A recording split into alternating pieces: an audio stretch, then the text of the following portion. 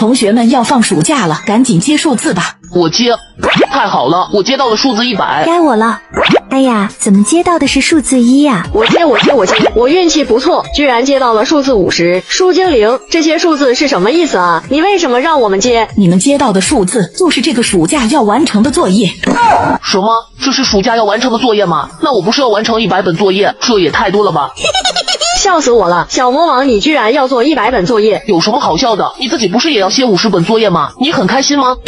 糟糕，我忘记了，书精灵，你布置的作业也太多了，我根本完成不了。对了，小舞，反正你的作业这么少，你就帮我做一点作业吧。好的，我帮你。你们快看，又有数字掉下来了。这次我争取接一个最小的数字，我接。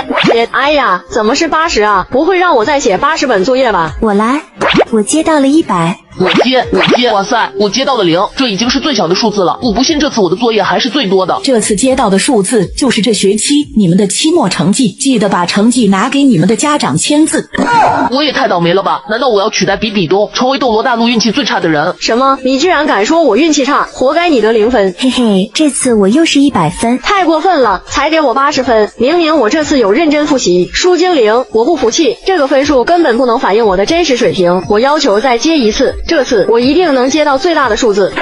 我接200。哎呀，小舞怎么接到这么高的分数啊？不行，我不能输。完了，怎么只有90分啊？还没小舞1万多呢。我接。这个数字也太小了，希望数字越小运气越好，要不然我就惨了。下面宣布假期，小舞放假200天，做1本作业。哇塞，终于可以好好玩了。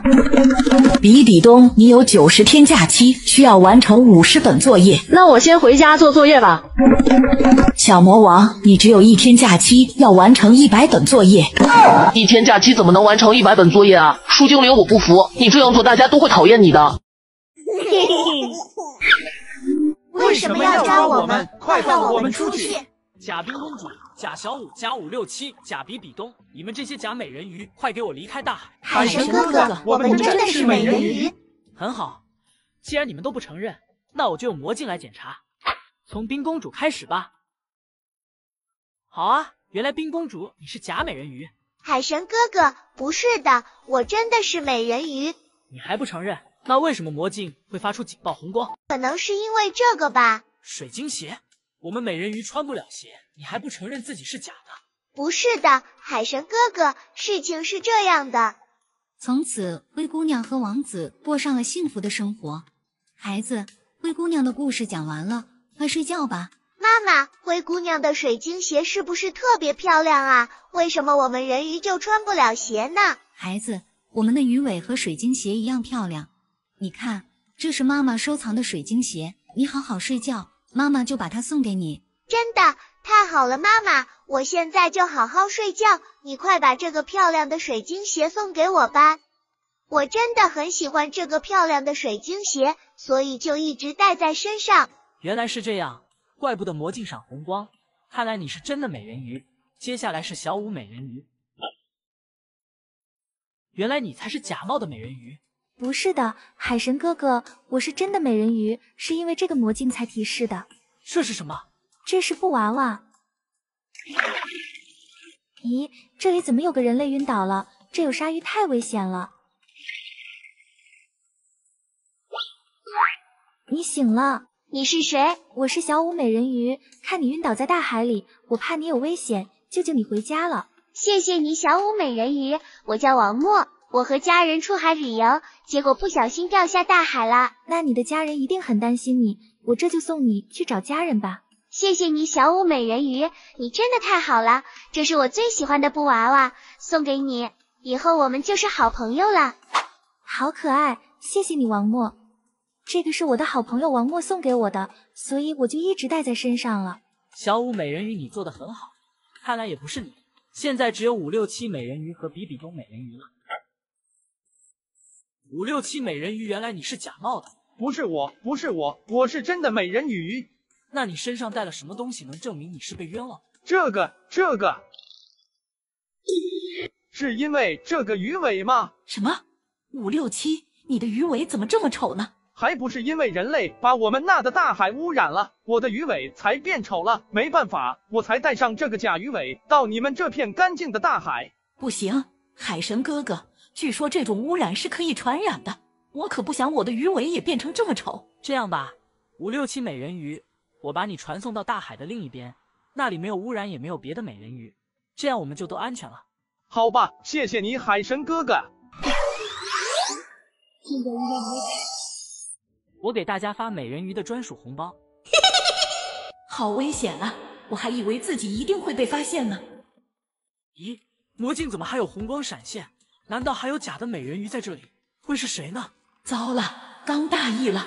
奇怪，魔镜怎么又不闪红光了？海神哥哥，你看错了，我们没看到魔镜闪红光。难道是我眼花了？还好我有暗黑能量能屏蔽检测，就是太耗能量了，我一定要坚持住。美人鱼的专属红包可全都是超级大珍珠啊！你们谁都不要告诉海神我是假的，更不要消耗我的暗黑能量。我怎么还是觉得哪里有问题？这些红包来之不易，小伙伴们，我到底要不要把红包给他们？给比比东一个弟弟，给冰公主一个弟弟，回去后要照顾好弟弟。老师，我的弟弟呢？小舞，原本要给你的弟弟生病了，你这次就没有弟弟了。没事的，老师，我可以照顾好弟弟的。好吧，那给你一个弟弟。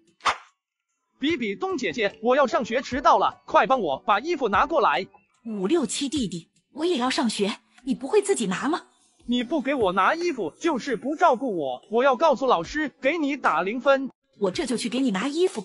对不起，小舞姐姐，我起来晚了。没事的，唐三弟弟，你生病了就应该多睡会儿。我给你做的饭菜刚出锅都是热的，放在桌子上了，吃完饭记得吃药。谢谢你，小舞姐姐。唐三弟弟，我照顾你是应该的，我去上学了，我会帮你和老师请病假的，你在家好好休息。冰姐姐，我的早餐呢？小强弟弟，你的早餐，我不是给你买了面包牛奶吗？我不吃面包，我就要吃姐姐做的饭菜。可是我要上学，哪有时间做饭啊？老师说你要照顾我，不给我做饭，我就不让你上学。哎呀，好，我去做饭，我真的要迟到了。哎呀，怎么放学时下雨了？比比东姐姐，快给我回家，拿雨伞来接我。凭什么？等一会可能雨就停了呢。不行，我要看的动画片快开始了，我没时间等。你不给我拿伞，我就告诉老师你不照顾我。小舞姐姐，我来接你放学了。唐三弟弟，你生病了怎么能跑出来？小舞姐姐，我已经好了，你不用担心我，我们快回家吧。好，姐姐回家给你做好吃的。看什么看，还不快回家给我拿伞，我才不像唐三那么傻呢。气死我了！刚才的电影真好看。是啊，冰姐姐，明天我还要看电影。小舞姐姐，你等下。小舞姐姐，我看你陪我看电影已经饿了，这是我给你买的汉堡和饮料，你先吃点东西吧。唐三，你是不是傻？怎么能拿自己的零花钱给姐姐买东西吃？我都是直接拿姐姐的钱买东西。为什么呀？因为姐姐要照顾我啊，如果她不给我钱，我就告诉老师她不照顾我。小强，你这样做是不对的。什么不对？我要她钱有什么错？说得很好，我想要你们的钱也没什么错。救命啊！强盗抢劫了！不许你欺负我弟弟。弟弟，这是今天的作业，快去写作业。不写，你替我写，我还没看完动画片呢。5、6期，我怎么能替你写作业呢？这样老师是不准许的。哼，老师还说让你好好照顾我呢，你不写我就告诉老师你欺负我。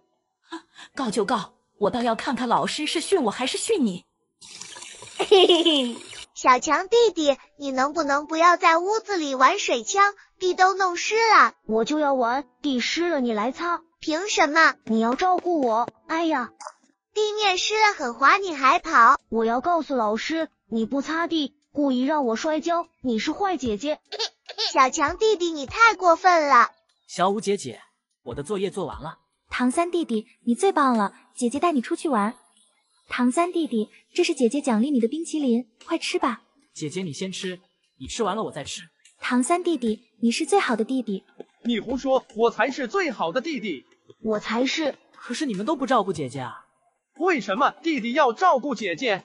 就是姐姐就要照顾保护弟弟，反正我就是最好的弟弟。唐三弟弟才是最好的。哼，那就让小伙伴们来说，我们谁才是最好的弟弟。我最帅，大家一定会希望我当弟弟的。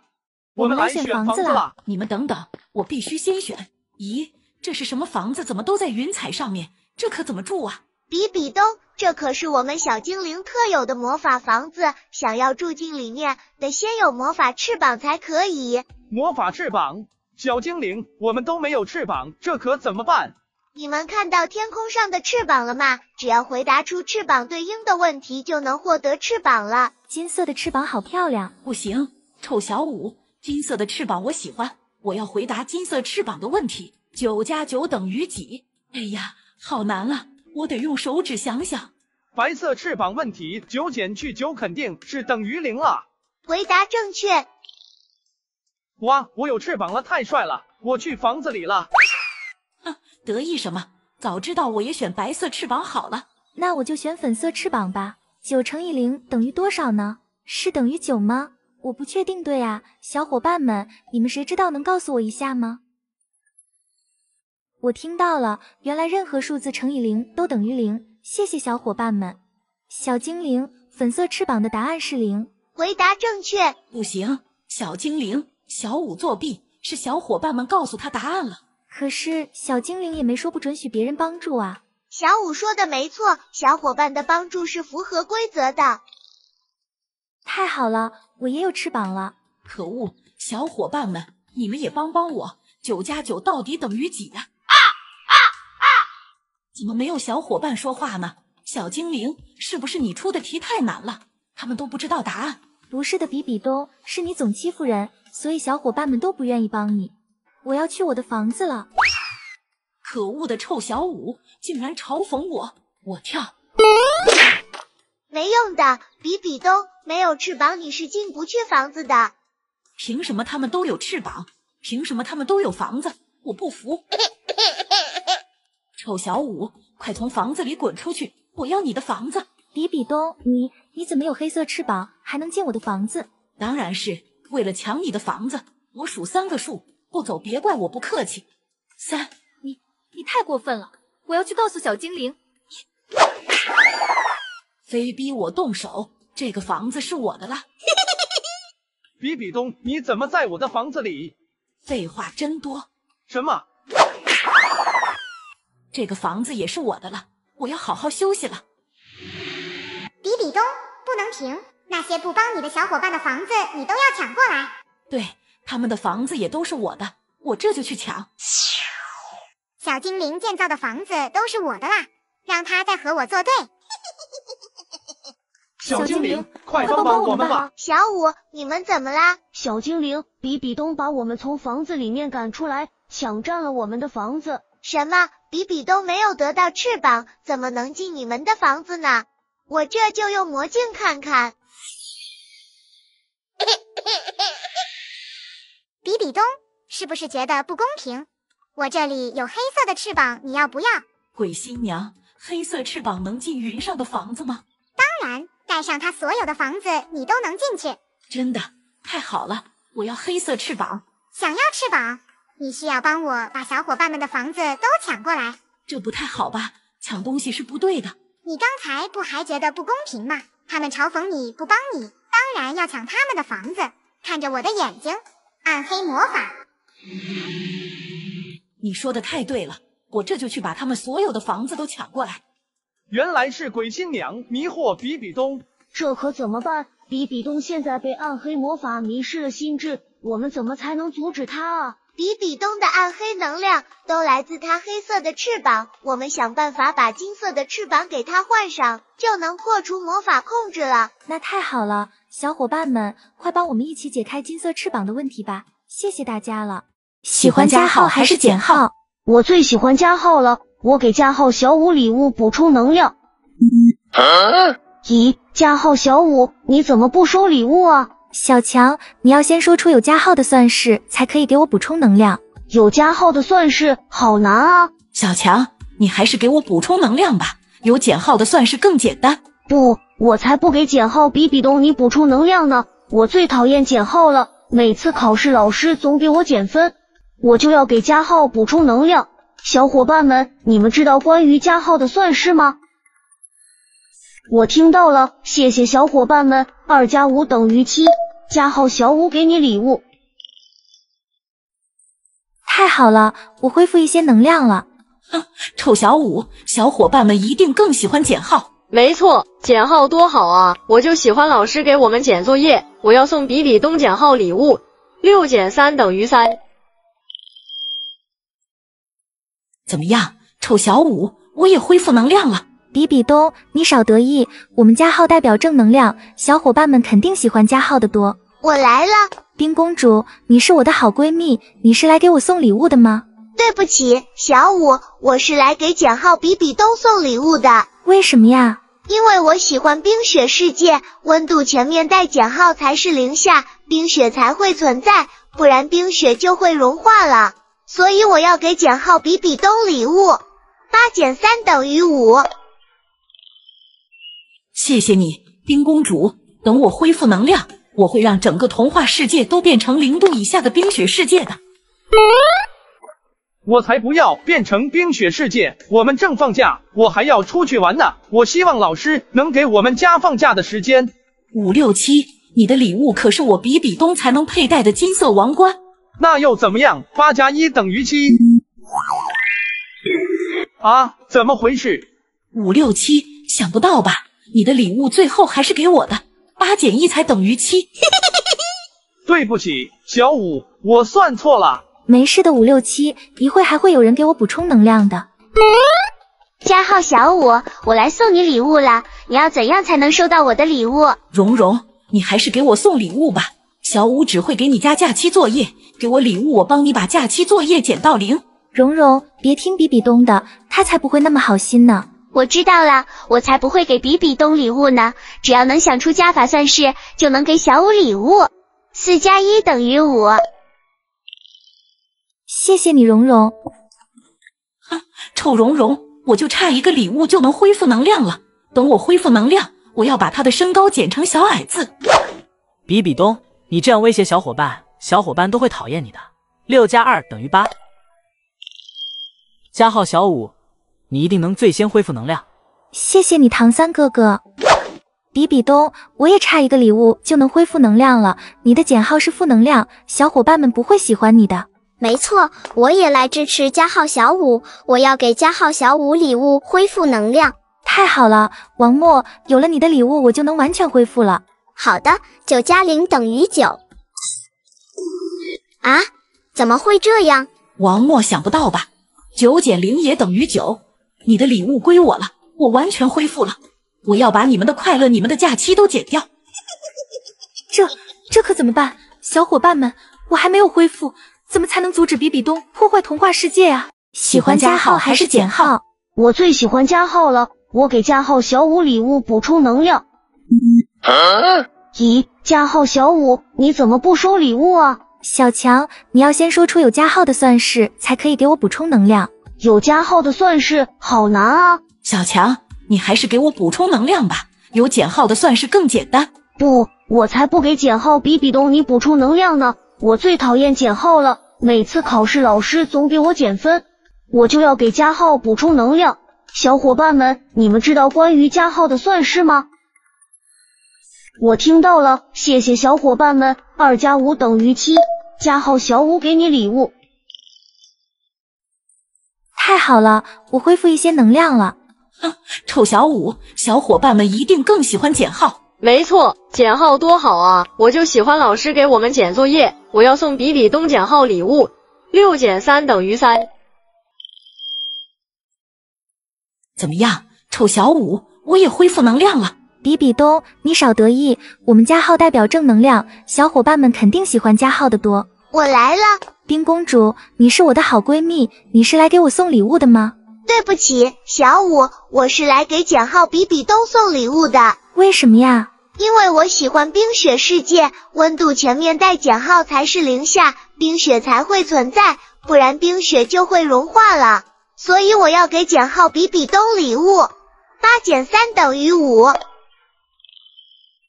谢谢你，冰公主。等我恢复能量，我会让整个童话世界都变成0度以下的冰雪世界的。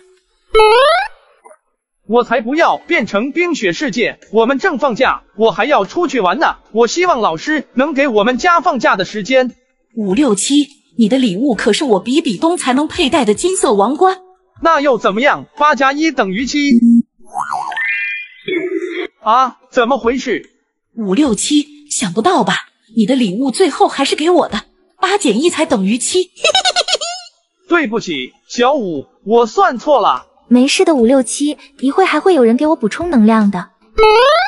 加号小五，我来送你礼物了，你要怎样才能收到我的礼物？蓉蓉，你还是给我送礼物吧。小五只会给你加假期作业，给我礼物，我帮你把假期作业减到0。蓉蓉，别听比比东的，他才不会那么好心呢。我知道了，我才不会给比比东礼物呢。只要能想出加法算式，就能给小五礼物。4加1等于5。谢谢你，蓉蓉。臭蓉蓉，我就差一个礼物就能恢复能量了。等我恢复能量，我要把他的身高减成小矮子。比比东，你这样威胁小伙伴，小伙伴都会讨厌你的。6加2等于8。加号小五，你一定能最先恢复能量。谢谢你，唐三哥哥。比比东，我也差一个礼物就能恢复能量了。你的减号是负能量，小伙伴们不会喜欢你的。没错，我也来支持加号小五，我要给加号小五礼物恢复能量。太好了，王默，有了你的礼物，我就能完全恢复了。好的，9加0等于9。啊，怎么会这样？王默，想不到吧？9减0也等于9。你的礼物归我了，我完全恢复了。我要把你们的快乐、你们的假期都减掉。这可怎么办？小伙伴们，我还没有恢复，怎么才能阻止比比东破坏童话世界啊？小五，你要上课还是逃课？我是好学生，我当然是要上课了。小五，你的身份是学霸。阿七，你要上课还是逃课？上课有什么好玩的？我要逃课。阿七，那你的身份就是学渣。唐三，你呢？要上课还是逃课？我喜欢学习，我要上课。唐三，你的身份是3好学生。比比东，你怎么选？这不是废话吗？谁喜欢上课呀？有这时间，我不如多玩玩游戏。我选逃课。比比东的身份是逃课大王。嘿嘿，我要带领差生一起逃课。小天使，你要上课还是逃课？我要当校长，谁敢逃课我就要谁好看。好的。小天使的身份是学校校长。坏学生逃课游戏现在开始。学渣们，你们的人少，你们先选。你们要用哪种方式逃课？我来选，我选飞机。好的，学渣们获得飞机，可以飞离学校。嘿嘿，有了飞机，我们一定可以逃课成功的。你们休想逃课，看我的100分攻击！哎呀，我们的飞机！学霸小五用100分试阵攻击，打爆了学渣的飞机，成功阻止学渣们逃课。小天使，现在该你选择了。咦，有我最爱的手机，我选手机。小天使淘汰。为什么呀？因为现在是上课时间，上课时间老师不能玩手机。下面学渣选择，我选攻击。比比东选到武魂真身，现在可以发动攻击。我要攻击小五。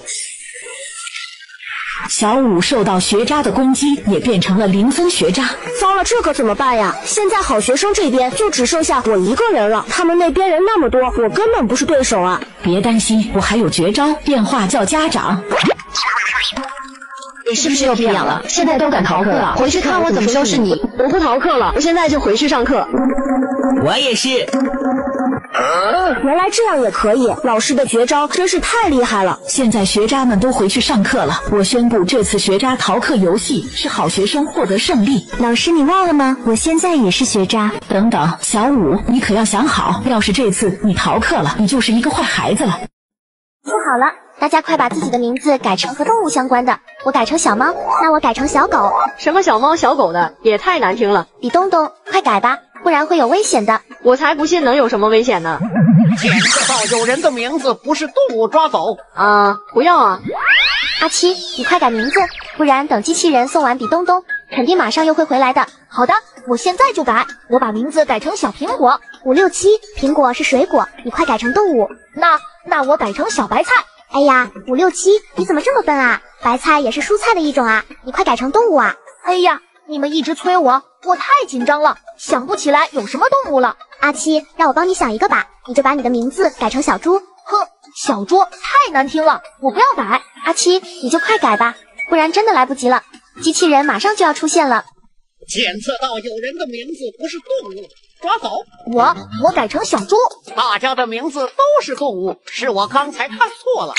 好危险啊！阿七弟弟差点被机器人抓走，不好，又有指令了，大家快把名字改成文具吧。我改成铅笔，那我改成橡皮。啊，我想到的文具都被你们说了，我该改成什么呀？快改呀！那我改成筷子吧。阿七，筷子是餐具，不是文具啊。那我把名字改成桌子。567，你可真笨，桌子是家具，不是文具。我们上学的时候都是在桌子上写作业，桌子怎么就不是文具了？桌子就不是文具。你说的是课桌，课桌才是文具呢。课桌不就是桌子吗？桌子是桌子，课桌是课桌，不是一样的。哎呀，你们别争了。阿七，你就把名字改成课桌吧，这样安全一点。检测到有人的名字不是文具，抓走。你不要抓我啊！啊，你真的不抓我了？小五，竹签我抓。为什么抓我们？我们的名字已经改成文具了。哼，谁让你们欺负我朋友的？竹青还笑话阿七笨蛋，我今天就要抓你们。老师，不好了！怎么了？老师，我们是不是中毒了？我突然就变成蓝色了。我变成红色了。我变成金色了。我变成紫色了。小五，没想到是你！侍卫，快来，把小五抓起来！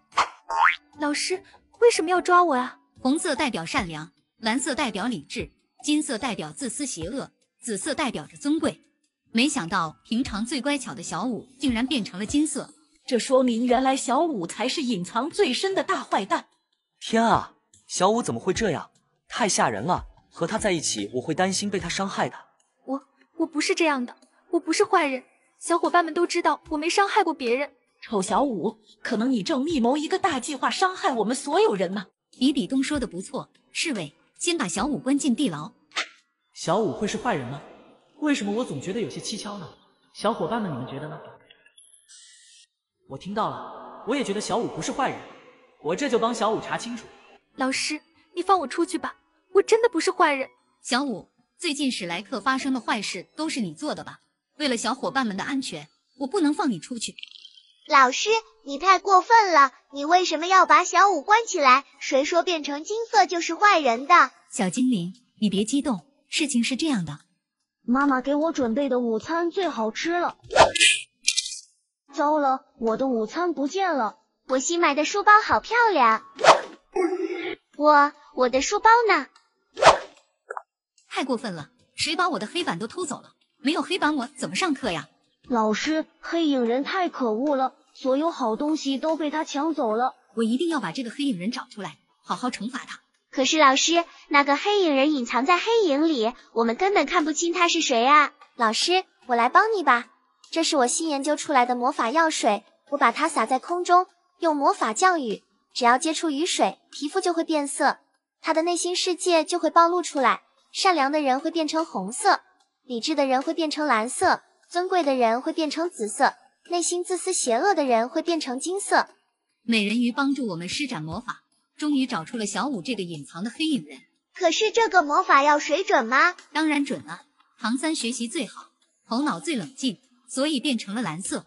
水王子是叶罗丽的王子，所以变成了尊贵的紫色。小五变成金色，他内心一定是自私邪恶的。这么说，小五真的是隐藏最深的大坏蛋，这也太可怕了。可是把小五总关在地牢也不是办法。那该怎么办呢？小五，你来自星斗森林，我把你传送回去吧，那里弱肉强食才最适合你。既然你们都不相信我，我离开就是了，以后我再也不来人类世界了。传送魔法。老师，小五在哪呢？唐三、美人鱼，你们怎么过来了？对不起，老师，唐三找到我，经过他的帮助，我才知道原来我是红色色盲，红色和金色我分不清楚。实际上，金色代表善良，红色代表自私邪恶。什么？这么说，比比东才是那个黑影人，小五是善良的。没错，是这样的。比比东被我们抓了现行，都承认了。小五在哪了？糟了，小五被我传送回星斗森林了，他还说永远不回来了。这可怎么办？我们冤枉了小舞，让他伤心了，怎么才能让小舞回来呀？是啊，大家一起想想办法，让小舞知道我们喜欢他，劝他回来吧。